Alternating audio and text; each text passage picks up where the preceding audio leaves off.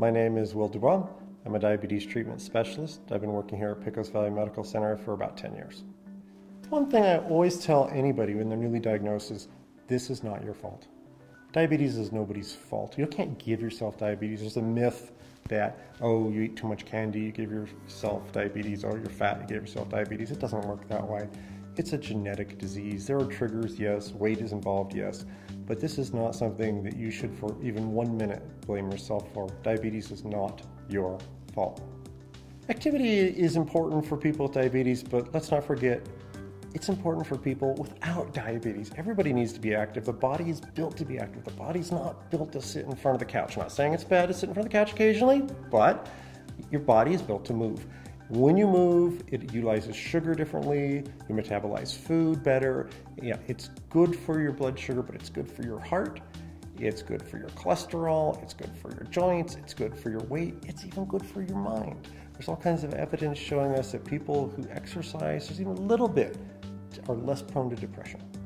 When someone's first diagnosed with diabetes, the only rule I have on food is they drank their last soda.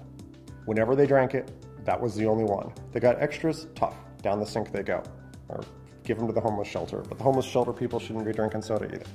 So no sodas is our only rule. In terms of what you eat, there's a lot more flexibility. Certain foods raise blood sugar more than other foods. It doesn't mean they need to be banned. It means they need to be eaten in proper portions and perhaps eaten with different foods. It's a challenge here in New Mexico because a lot of high-carb foods make common meals. And so we're used to stacking several high-carb types of foods into one meal. So it takes a little bit of learning, but it doesn't mean you can't eat something you love. Maybe you have to eat a smaller portion. Maybe you have to eat it with something else. You don't have to give up much. You just need to be smart about how you combine things. Patients who are successful are patients who have a desire to learn.